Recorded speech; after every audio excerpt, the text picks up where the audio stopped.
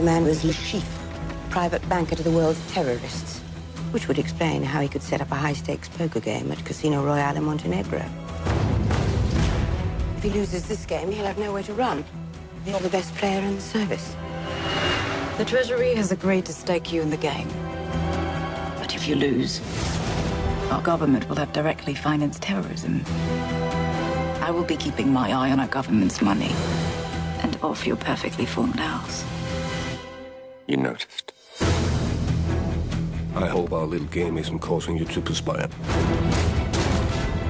It doesn't bother you killing those people. Well, I wouldn't be very good at my job if it did. How's our girl? Melted your cold heart yet? James, Get the girl out. You're not going to let me in there. You've got your armor back on. I have no armor left.